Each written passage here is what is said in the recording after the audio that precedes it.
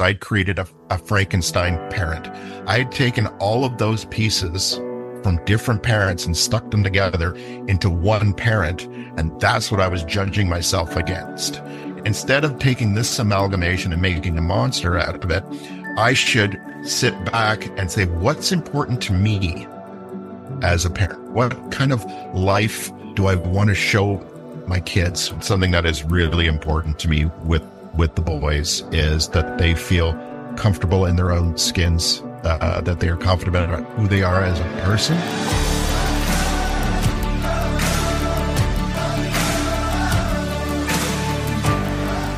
Hi there, and welcome to the Living Richly podcast. We're so grateful that you've joined us again today. We are so excited about our special guest that we are going to have on the show today, Rob Smith.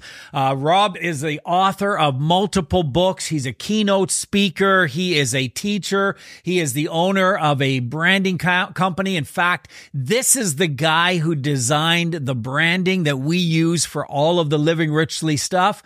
This is the guy who created it. Rob, so great to have you here on the show with us.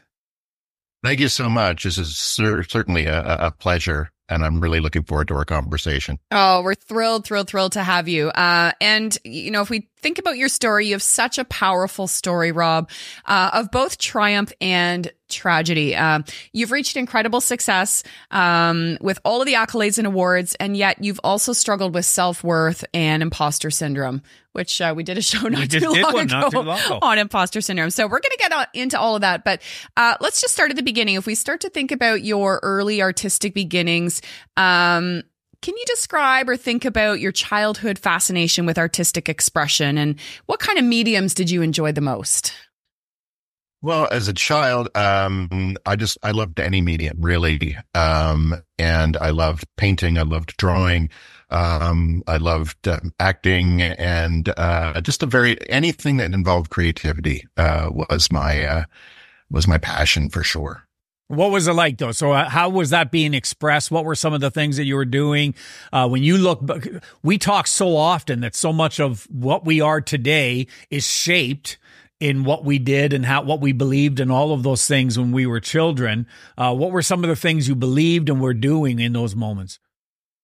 So a lot of times, again, as children, I felt I was very fortunate to feel very free to express myself. So sometimes that was through painting. I painted, landscapes and figure drawings, things like that. Watercolor, oil. It really didn't matter to me.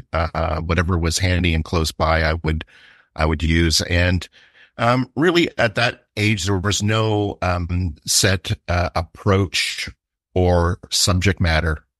It was just getting something out of my head and onto a surface of some kind.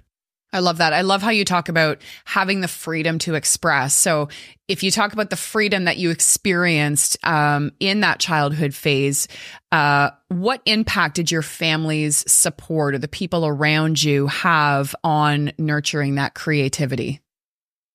So that's where, again, I was very fortunate. I kind of won the lottery in the family that I was born into, in that they supported my artistic endeavors no matter what. My mother is a classical pianist. My father was in sales. And so I was nurtured at a young age, always given whatever I needed, whatever I wanted, and the freedom to express myself. So it was a great childhood from that perspective. I love that. I'm like picturing you now, like kind of hippie world, and you're just sitting on a mountainside, just kind of all this free flowing and everything like that in your life. We were hippies, really. No. You had longer hair then? Oh, I had hair. Let's just start there. One of the interesting things about for you was going from that free flowing kind of openness and everything like that. And then you talk about the notion of going into high school and the rigidity of the school system. It's interesting. I know that, I don't know if Eric and I have ever talked about it on a show. We certainly hold to some of the same beliefs around some of the challenges of the way that our school systems are designed are certainly, they're not designed to support creatives like yourself. And what was that like as you started to move into high school and with all this desire for creativity to suddenly be experiencing the rigidity of the school system?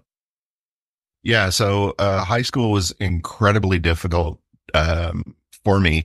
And it really is to this day a source of my imposter syndrome. And it's still part of, it really battered down my, self-esteem, because, there is no room for self-expression. There is no room for creativity because you are marked for specifics. The answer is right or it's wrong. And it's something that I really struggled with because I'm very much about interpretation. And it's something that is part of my career and my creative adulthood, is that idea of interpretation, of understanding and coming out with solutions that are unique. And high school is absolutely not about being unique, in the school, but also with peer pressure and with the students. It's interesting because, you're right. Our school systems are designed in such a way to, you regurgitate information, right? Your quizzes, your tests are most often about just give us the answer that we've already told you, how you're supposed to answer something. And now here you are just, kind of in that creativity, trying to figure that kind of stuff out. What was the bigger challenge for you? Was it the kind of fitting into that model, or as you mentioned about not only struggling there but also with the friends, with the community, with the people around you? What was the challenge there between the two? Yeah, so again, we're all products of our environment, and when we look at the high school environment, it is done and divided up into cliques. It's divided into, that thinking that the school is teaching you trickles down, and so it becomes very defined, and then you get segregated into groups, or you're a jock, or you're a geek, or you're, and for me, it was never about that. I had friends that were jocks. I had friends that were, geeks, and I never understood that. And therefore I never really fit into one group, for that reason. In terms of, as you continued through high school, and then, we're continuing to discover your passion, what would you say, Rob, led you to pursue design? And you just knew, like, this is what I want to do. And how did it transform your outlook on your education and your career as you move through those stages of life? So that's a great question, because for me, that was what changed my life. I had again, doing my art, I was finishing off high school, and I had a guidance counselor that was recognizing the work that I was doing, and called me to his office one day and said, you should be a graphic designer. And I said, awesome. What's that? Yeah. So, I remember it vividly. He pulled out a book, design annual, and started flipping through the pages. And it was that, that epiphany moment, that light bulb. I looked at this, and I remember it specifically. I looked back at him and I said, this is a job? And he said, yes. I said, I could get paid to do this. And he said, yes. And it was incredible to me. And, he helped me fill out, choose a college to go to, fill out my registration and application. And, so that was the pivotal thing there. But then added on to that was the fact that I had to move out of home to another city.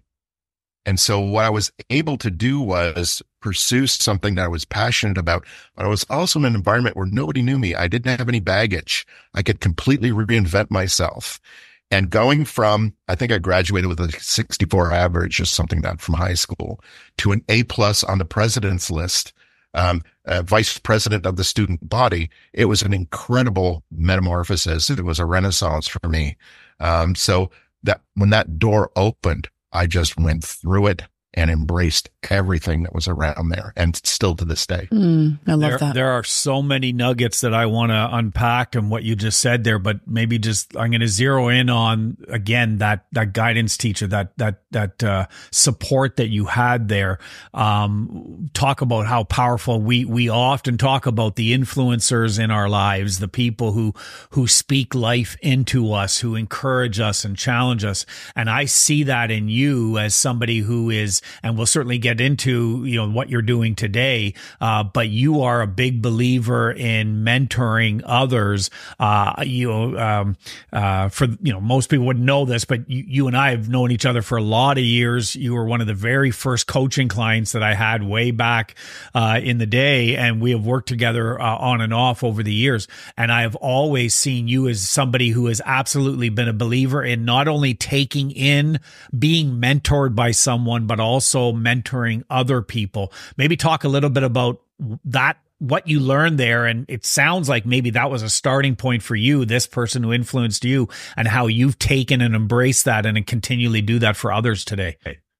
Yeah, that's excellent. Absolutely, Rob. And it's something that has followed through my career. Obviously, we need to build our career and reputation in this industry, build a portfolio, clients, and things like that. But as I went through, I started teaching at college at a very young age. I was in my early 30s and late 20s, early 30s. And I want to see other people have that moment that I had. I want to have, because the school system hasn't changed. It has not changed. And so to this day, I do speeches and presentations at high schools, and I'm looking for those eyes, because there's always at least 3 or 4 in the audience. Suddenly their eyes pop out because I'm showing them work and how much enjoyment and how much of a privilege what I do for a living is. And I see those eyes, and that's, I don't get paid to do those.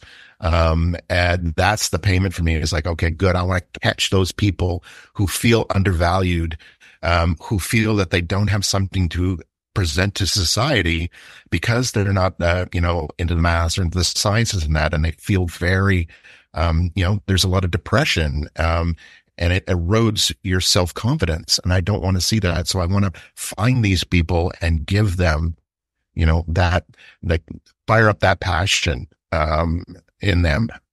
That's, and right now, not only with high schools, but I also do this mentoring thing online. So I've had the wonderful opportunity to work with people in Nigeria and in China and all these countries, just little half-hour sessions. And that's what they come around to. Doesn't matter your gender, your geographical location, your income level, none of those things. All of these people struggle with the same thing, and that is the self-identity and struggling with, what do I give back to the world? And I want to really spark that passion that I have in others. I love that. I think, just hearing you speak, Rob, you can hear it in his voice. I just, the world needs more people like that. And influencers, sparklighters, whatever you want to call them. But I think especially coming out of COVID, and even though we're 4 years past COVID, if I just think about high schools or just people in general who've kind of lost their way and their spark, and their light is so dim that, they're waiting for someone or something to light that spark back up in them. And I just love that you're able to give back and influence people that way. Oh, gives me shivers. I love it. I love it. Talking about that though, and I know you mentioned it a couple minutes ago around that imposter syndrome piece, which, I think that's something that we all struggle with and we all, try to navigate through. But how has self-doubt, imposter syndrome, whatever you want to call it, shaped your career, and what role did that have for you, or how did that play out in your achievements and relationships? Imposter syndrome and self-doubt, I think a lot of us struggle with that. And it's a matter of coming up with our own individual tools and approaches through experiencing it with others. And I did a lot of research, different writers, different presenters, different people online on how they approach it. And that's one thing I discovered was, and I think it does apply to most people, it is, for me, the core of imposter syndrome is the fact that we're not psychic. And imposter syndrome is all about assumption. It's all about, they're not going to like me. They're not going to like this. They're not going to accept this. I don't want them. They're going to. It's all projection and assumptions on behaviors of others who we have no control over. The only person we have control over is ourselves. And so if we think of the fact that this is something I remind myself when I have a presentation to go to a meeting, I'm like, I don't know if they're going to like this. I stop and say, you're not psychic. And like, okay, you know what? You're right. You can only show up as your genuine self. And that's something that's been really, really, important to me, a big struggle, certainly. But again, understanding that, how has it affected my career? Well, it has a small side benefit to it, which is, you're always, pushing forward, right? You're always pushing yourself because, okay, yeah, that was great. What have you done lately? Right. And you push to improve, to get better. That's where this has, I guess, helped me in a sense. The imposter syndrome. It's like, okay, well, it's somewhat humbling, right? If you ever, what I feel is if you ever reach a point in your career where you think, I'm the best at what I do, you should quit that and start something else because you're no longer relevant. You can no longer learn. Oh, that's powerful. And I think I love that notion of psychic. I'm going to steal that and start to use it and say, as I always used to say, but because it fits right into certainly one of the things that I do often, talk about, certainly with clients, in personal lives, in our personal life, is around it's the Stephen Covey's, 7 habits. It's around what's within my control, what's in my sphere of influence, what's outside of my control. And that's, to your point, what's outside of my control is how someone's going to respond to what I'm going to do. I'm going to do a presentation. What's within my control, what's within my influence is do the best damn job that I'm capable of doing, and then see how people respond to it is outside of that control. And so the more you focus in on what you have control over, the more that oftentimes removes the burden of the imposter syndrome, and allows you kind of some freedom on that. Wouldn't you agree with that? Absolutely. And I think the biggest lesson that I learned was from my brother-in-law, who is a former Olympian. And he went to 2 Olympics. And when I was doing research and building my second book, I was looking at, again, how people deal with imposter syndrome and things like that. So I thought, well, he's been at the highest of the high. He's been to the Olympics. How do you deal with that? So when I asked him, I said, how do you deal when you're up against the best in the world and you've got your race ahead of you? How do you deal with that? And he simply said, well, I don't think about them. And I said, what do you mean? He said, no. He said, I'd have no control over their pace, if they're well, if they're unwell, if they're well-trained, if they're not well-trained. That I go in, whether it's the Olympics, a local race, a national race, I go in with the same mindset, is that I want to do a better time than I did last time, because that's the only thing I'm in control of. Better my best. And so that was powerful for me. And it was not the answer I was expecting at all. But it was the best answer. And that's another thing that I always keep in mind is, okay, when I start going online and looking at other people's portfolios and going, oh my God, it's like, okay, where are you personally? Where are you at?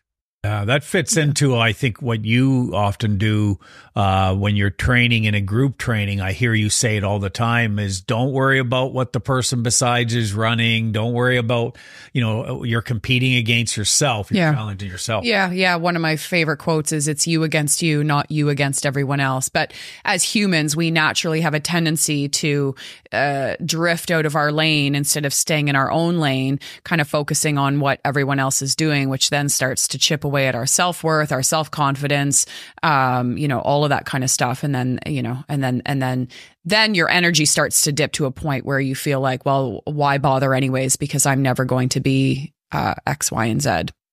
You've written a couple of books, right? So here you are. You are like this rock star. You've won all these awards. You're doing all this great branding. You're teaching students. And then you write a couple of books. And you can't even. You're so creative and artistic. You can't even write a book with a normal title. Very true. Very true. Let's talk about the books for a minute, because I think the mess, it fits in here, especially Frankenstein condition, and imposter syndrome, and just the kind of the idea behind it. What's the message of the Frankenstein condition, and how is that relevant to people who are struggling with identity, struggling with understanding kind of how they show up, all of the things we've been talking about so far? Yeah. So basically the Frankenstein condition actually started out as the Frankenstein parent. And it was my exercise of trying to, unpack my feelings as a horrible parent. I felt I was like just doing the worst things to my kids, and I needed to intellectualize that. Why was I feeling this way? And it's not like breaking an arm where you put a cast on it, right? It's there's no concrete remedy. And so and again, because of what I do is, problem solving, for a living, it's like, okay, how do I contextualize what I'm going through so that I can better understand it? And what I realized was, at the time I was a scout leader and a soccer coach. So I was meeting a whole bunch of other parents. And so one parent, their kids were really good at school. And another one, they were, always great at sports. And then another one, they were always out camping with their kids. And then the other ones, their kids were popular at school. And so what I realized, what I had done was I'd created a Frankenstein parent. I had taken all of those pieces from different parents and stuck them together into one parent. And that's what I was judging myself against. When I realized that the intellectual family, their kids did not do sports at all. They couldn't hit a ball for, any money. The sports kids, their kids didn't do great at school. They didn't get high marks. The camping family, well, they didn't have a lot of friends because they were always out camping and that. So it suddenly gave me the permission to say, you know what, instead of taking this amalgamation and making a monster out of it, I should sit back and say, what's important to me as a parent? What kind of life, do I want to show my kids? What is available to them in life? And for me, it was, Canadian dad. I did give them the opportunity to play hockey. They weren't interested. So I thought, oh, okay. So we got them heavily into scouts. What I loved about that is so many different activities. They got all of these different things that they could do. And to me, that showed that life is about opportunity and finding who you are. Not being told what you are by the school system or whatever. It was like, oh, I've got two boys, and they're just wonderful human beings. And, one's an electrical engineer and the other one's, police foundation. So once I get into the RCMP and that, so very different from, from what I do. And I celebrate that, because what I feel is where their paths have led them are genuine to them. Because we don't have electrical engineers in the family. We don't have RCMP or police in the family. We don't. So to me, this demonstrates that they found what is theirs. I love that. I love that, just being able to hear you embrace, as you raised your kids, what they liked, and helping them by shaping experiences in them, which I think is just so key. Yeah, for sure. For sure. So, jump in. Okay, so the Frankenstein parent, when I started writing it, that was for myself, but then I wrote it. And then I realized, you know what? We do this as, sons and daughters. We do this as spouses. We do this in our careers. So I took out parent and I just made it the Frankenstein condition, because we do this in all aspects of our lives. We do. And thank you, because that's where I was about to go, is I was going to tie it into where the book eventually landed, which was the recognition of this is so natural. It's such ingrained in us when we compare ourselves. We're rarely do we compare ourselves to the equal. We compare ourselves, to your point, to all of the different scenarios, and we say, oh, well, if you put all that together, then I don't measure up. Well, no kidding. No one measures up when you try to do it from that standpoint. And so it's finding the comparing equally is often what's difficult. What are some of the things that you would suggest as kind of those first steps for somebody who's there and they're like, holy shit, Rob, this is me. I am absolutely that Frankenstein where I've put together all of these other images and I'm comparing myself to that. How do they get away from that and back to the self-acceptance and the love, the radical love that they have internally? What would be some of the steps that you would suggest as starting points? Well, I think for me, what's really important is you've got to get this stuff out of your head and down on paper, for two reasons. One is it takes it out of your head. Secondly, it makes it real. It's staring back at you. So what I suggest people do is you get a piece of paper, lined paper, and you draw a line down the middle of it. And one column is lies and one column is truths. And so if you find yourself one day coming home and saying, oh, wow, I really screwed up that meeting. Write that down on the lies part. What's the truth out of that? Well, the truth might be, yeah, the PowerPoint broke down. I didn't have a proper PDF to put it through. So we've personified it, right? So as I screwed up that meeting. That's the lie. The truth is technology kind of screwed it up. You didn't. And that's just not a great example, but it's that kind of thing. So what is a lie that you're telling yourself, and what's the actual truth? And when we start breaking it down like that, it really becomes powerful because again, like I said, it's staring at you. Yeah, I think it's a great example actually, because I think so I'm a big believer in writing things down, and as humans we're very visual, and visual is memorable. So by doing a simple exercise, and I also think we overcomplicate the shit out of trying to decipher what's going on in our head. So I love that. I'm actually going to pass that on to one of my daughters. I love that exercise because I think it's simple and it just allows you to be able to visualize what the actual truth is instead of the stories that you're telling yourself. Your second book, Stop Looking at Zebras.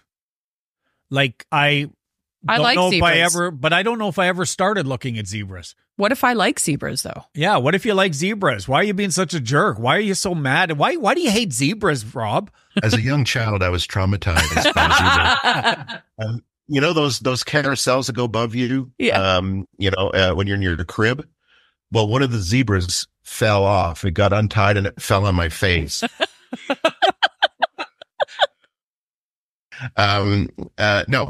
So the first book was for everybody. The Frankenstein edition. This book, it was funny because when my dad found out I was writing a book, it's like, oh, what is it about design that you're going to write about? And I said, it has nothing to do with design. And he's like, what?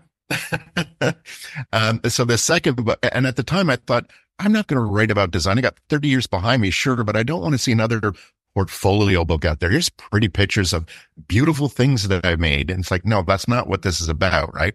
So after getting Frankenstein condition done, I then dove deeply into a career in the creative industry and how it beats you up and how there's expectations and it's not mathematical. So coming up with solutions in that is organic and less structured. Again, going back to me wanting people to have a full and beautiful life and career in creativity.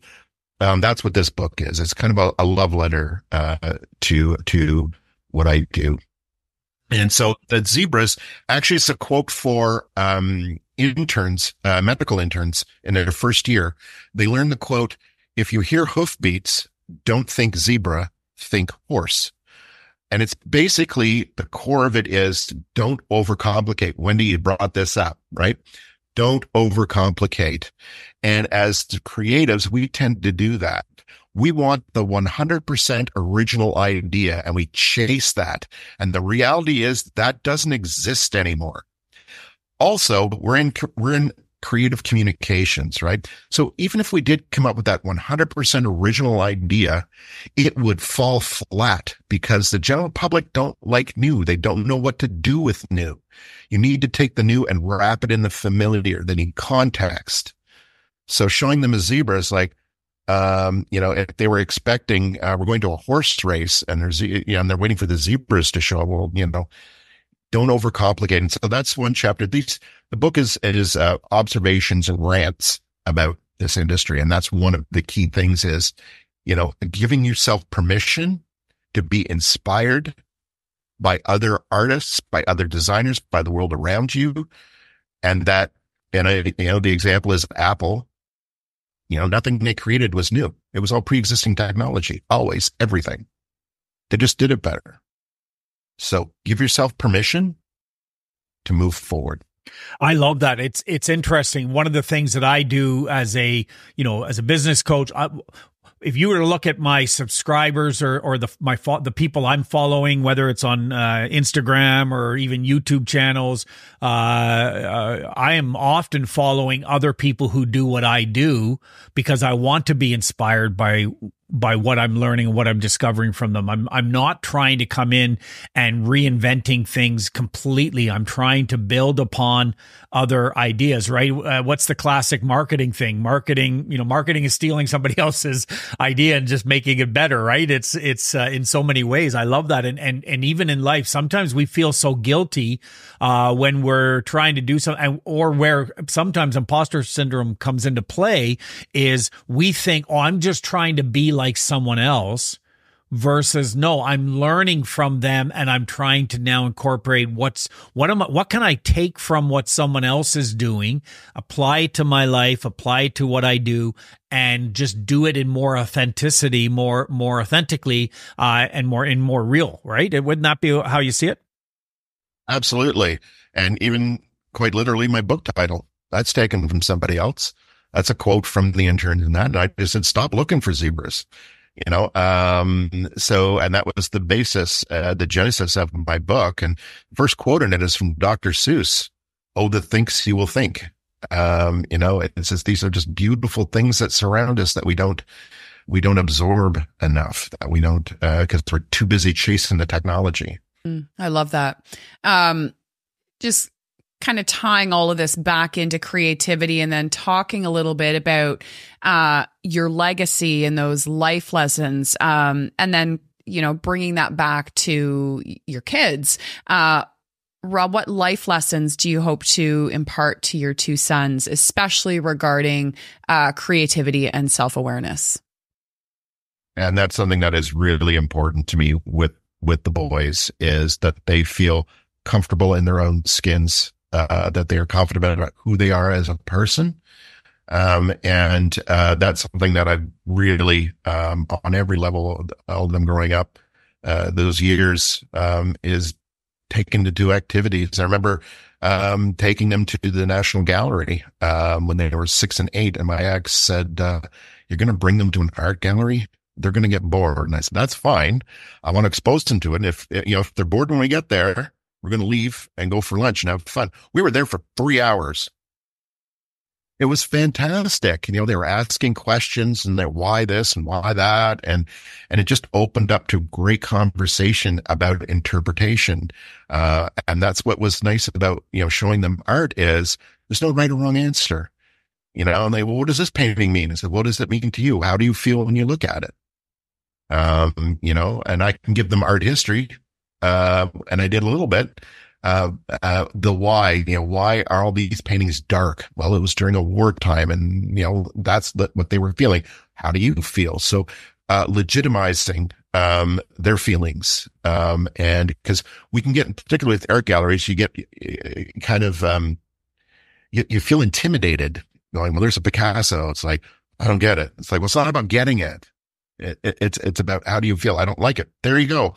That's what it's about. You don't like it, but why? I love that. What a great way to help them identify self-expression, but also be able to express and experience conversation. I love that example of taking your kids to the art gallery and just what that can do in terms of not just building your relationship with your sons, but being able to hear from their perspective and foster that conversation and dynamic. I think that's amazing. And it goes even further than that, because we live in a world right now that is so take sides, right? Yeah, you're right, I'm wrong, I'm right, you're wrong. And to allow for and to get back to, and perhaps this is where the creative and the artistic can help lead us back to, is this notion of that there are many answers. There's, at the risk of being cliche-ish, there's many shades of gray, and to be able to come in and recognize that we can have conversations, we can have opinions, we can embrace those with differing ideas without one having to be right and one having to be wrong. And it's wonderful. One of the things I enjoy the most about teaching, because I teach part-time at the college level, is giving a room of 20 students the same briefing. And then seeing all of the different explorations, all the different approaches. And that I love. The unfortunate thing in that process is that I have to assign a mark to it, and that's something I tell my students is, forget the marks. Forget the marks. It's the school needs some sort of a baseline. But when you're putting your portfolio together and when you're looking at your work, disregard the marks. I've had students with A+ that I felt were not great designers. They were great at doing homework. Yeah. So I've known you a long time, and so I know this is really legit about you. Again, I tease you about, you're this, everything you do, you're so great, you've written all this stuff. That legitimately doesn't go to your head. Like, you get awards, you get all of the accolades, and you've used the language with me in the past that those are just byproducts. Those are not what you're aiming for. It's not what you're chasing. You're not trying to be the guy that everybody looks to and, kind of falls on their, worship you and everything like this. What is it that you're chasing? What is it that is success for you? What I'm chasing is, I'm chasing the next solution. I'm chasing the next thing, the next way to express. Going back to my childhood, it's like, what's in the room here? I got some watercolor paint and some paper from the printer. Okay, let's go. I've got my phone with me, and I'm constantly, when I'm out about doing things, sending myself notes, saying, hey, what about this? What about that? And I'll doodle it down. So I got Post-it notes and things like that. So for me, it's that next challenge. It's that next, creative problem solving situation. And that might be through meeting a client who needs a new brand. That might be working on my third book, which I may or may not be doing. I can't confirm nor deny. It's going to be about cows. I hope it's going to be about cows. Like, zebras sounds great. Let's make it about cows or hamsters. No. This one's called 3 Cushions and a Blanket. Ooh. Oh, you'll even like that even more. Well, I love that. I'm all about the cushions and the blankets. So it's about how it's basically an essay on the third space. The first space in our world is home. The second space is work. The third space is where we are creative, where there aren't any rules, where we're able to express ourselves. And so I do how to lay out your office for that third space, and how these things, how some people's third space is being nomadic, and other people it's being a cottage, a cabin in the woods. But when I got into writing it, my first chapter kind of evolved and went, oh my God, we do this as kids. All we need is 3 cushions and a blanket, and we build a fort. No parents allowed. We'll bring in snacks. We'll bring in a book, and that's our space. I love snacks. Okay. Are we recording this too close to lunch? Yeah. Right? All joking aside, Rob, your passion, I mean, you can just feel it. You and I have only met, I think, once face to face, but I feel like I've known you for so long because I feel your passion. You can just, our listeners are just going to feel it just coming right off of their screens if they're watching it or listening to it. And I just think that is such a great I want to say tool. You're not a tool, but it's such a great, I'm trying to think of the right word. It's such a great attribute to have to help people be able to find their purpose and be able to express themselves. So if you were to give one piece of advice to those struggling to find purpose amidst their careers, what would it be? Don't listen to the jerks. I mean, yeah, politically correct. Yeah, I can easily say don't. You can swear. You can say the assholes. Yeah. Yeah. And it goes back to that. I remember when Sinead O'Connor was singing, and they booed her, and I forget the artist that came up, and he put his arm around her, and he said, "Don't listen to the assholes." And again, it's like there's two levels. Don't listen to the assholes. And the first asshole is you. So you are going to be your own worst enemy always. So you really have to embrace that. And then once you know that, I think, because, a lot of us, and I know I've been guilty of this, is we chase relationships because that dilutes the time of self-awareness. It's like, I've got somebody else, I've got back, I've got a safety net, I've got, and we don't spend enough time on our own to really love ourselves, understand ourselves, and then move on. So I think the biggest thing you can do is really get to know yourself. I love that. Yeah, I there's your fourth book. Don't listen to the assholes. You write that down. Happy to write the foreword for you. But I think what the illustration would be. Yeah. No, that's powerful. I think we are so prone to doing exactly that. And the notion of it, and I love it because I can only, so I don't, this is a script I'm changing about myself, by the way. One of my scripts that I've had for a long time is I'm not creative. And I'm calling bullshit on that because I think everyone is creative, has a creative bent to themselves, and you only have to go back to as a child. I was very creative at creating imaginary scenarios and stories and characters and all of that. And so the creative is in all of us.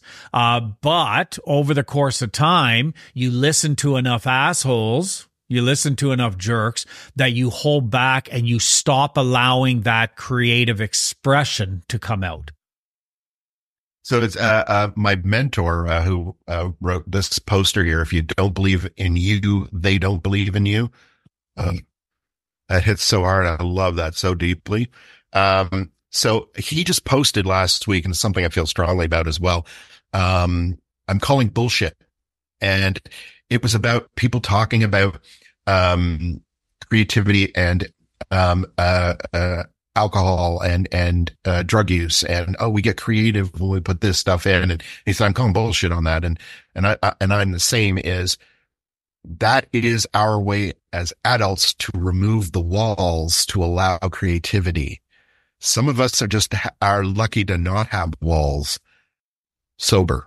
I always joke that, Friday night at midnight in any city, there's a group of friends that are either starting a craft brewery or a band. Right. And it's because they've had enough to drink and they're just like, oh, this is fun. Let's get creative. And it's like, you don't need to. So Rob, to your point, you're creative. You just need to get over, yourself. Tear down those walls. Yep. There we go. Rob, if you think about kind of continuing on your journey of living a richly creative life and the daily practices or mindsets that you have in place right now, and those routines that continue to keep you energized, engaged after 30 years in this industry, what would you say would be one or two daily practices or mindset tips that you use as part of your day to day? So for me, it's about the space that I work in. Like you can see behind me, it's an open desk. There's no technology around it. I sit in a swivel chair, and right now I'm facing my computer. So I have two zones in my office. When I'm creating, when I've got to come up with the logo or write a line on something or whatever, I spin around and I'm facing my creative wall. And my Mexican wrestling mask and my kerplunk reminding me to play. There's no pings, there's no emails, there's nothing. I'm just there. I put on some music. I got a nice turntable here, put on some music depending on my mood, and I can create. And then when it's like, oh, this is a good idea, I just simply spin around. There's a computer waiting for me, and then I can execute. Oh, I love that. So I'm using these things, for their best purposes. And that's one thing that stemmed out of the, 3 cushions and blanket, that whole idea of zones, and physical intention. So, that's important. When I face my computer, it's all Post-it notes of things I've got to do, things like that. I really like that because you've been, it's about being intentional with your space. And the first thing that popped into my mind is we've talked a lot about gratitude practices, reflection practices, meditation or whatever. And part of it is create the environment that is going to be able to support that. So it's fascinating listening to you talk about your environment and how you've designed it so that it works for you. I love that. Oh, it's so good. We're almost out of time. We got 2 more questions for you.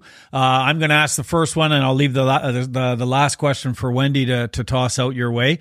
If you were able to go back to your younger self, that teenager feeling isolated, feeling misunderstood, feeling a little bit lost, and you could just kind of speak to that person who just is in that, and not just to your younger self, but for those who are listening who are in that space of feeling like I don't fit in, I am misunderstood, all of those things. What would you say to that person?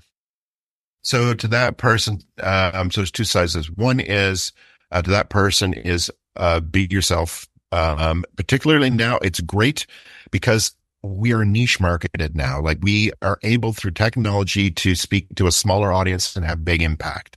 So the things that make you interesting, you will find your tribe, you will find your people, they will find you, as long as you stay the course and be consistent. If I talk to myself, back in the day, it would be learn money. I was not taught money in school. I was not taught money by my parents. That's something that they took care of. And that's been a struggle for me. People when I was young, that I was exposed to were wealthy people, and they were people that I didn't like. They did not share my worldview. I found them gross. And so I spent a lot of my life, not attracting money because I didn't want to become gross, like them. And it was only in recent years that I realized that money allows me to do the free coaching that I do for students, that allows me to take less of a salary at college to teach people in this profession, which I love doing.